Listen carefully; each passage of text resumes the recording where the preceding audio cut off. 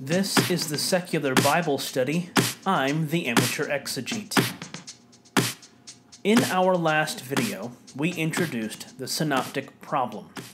In looking at the calling of the tax collector that appears in the Gospels of Matthew, Mark, and Luke, we noticed that while all three are very similar to one another, they also exhibit some very real differences.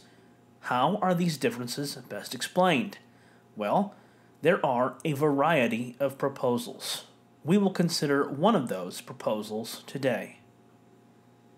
The order in which the Gospels have been placed in the canonical New Testament reflects the order in which early Christians believed they had been written. Matthew was first, Mark came second, Luke came third, and John was last. Why place Matthew first? Matthean priority rests almost entirely on the shoulders of the 2nd century church father Papias. None of Papias's work survives outside of quotations found in the writings of other early Christian leaders. One important passage is found in the writings of the 4th century historian and bishop Eusebius. In his ecclesiastical history, Papias is quoted as saying, "Matthew put together the oracles in the Hebrew language, and each one interpreted them as best he could."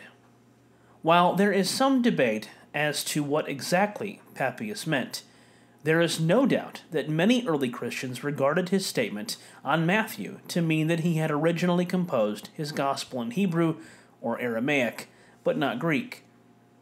Furthermore, Papias states that it was Matthew who wrote it. Who else could this be but the tax collector of Matthew 9:9, whose name appears in the list of the 12 in Matthew 10 verses 2 through 4. Papias also discussed the writing of the Gospel of Mark. He wrote, "Mark, having become the interpreter of Peter, wrote down accurately, though not in order, whatsoever he remembered of the things said or done by Christ." For early Christians, Papias' testimony established two things. First, Mark's Gospel had a disciple of Jesus as its ultimate source. And second, Mark wrote independently of Matthew. Though Papias doesn't directly comment on either the Gospels of Luke or John, the general view of most Christians was that the Gospel of Luke had been written by Luke the physician, who was a companion of Paul, and that the Gospel of John had been written by the disciple John the son of Zebedee. It doesn't seem that early Christians were all that concerned with the Synoptic Problem, though they certainly acknowledged similarities and differences between the Synoptics. There was no overt concern over the relationship between them. Matthean priority was assumed, and the other two Synoptics were written independently of Matthew, just as John seemed to have been. Then came one of the most important Christian thinkers ever to have lived, Augustine of Hippo. In his Harmony of the Gospels, Augustine had this to say, "So these four evangelists, well known throughout the entire world, are regarded to have written in this order: first Matthew, then Mark, third Luke, and last John." Augustine affirms the canonical order of books, a view held by most Christians. Augustine also wrote that Matthew had originally composed his gospel in Hebrew and that it was later translated into Greek. But, whereas Papias and other early Christians believe Mark had written his gospel independently of Matthew and based it upon the memories of Peter, Augustine had a different view. He wrote, "Mark follows him," that is Matthew, "closely, and looks like his attendant and epitomizer. For in his narrative he gives nothing in concert with John apart from the others.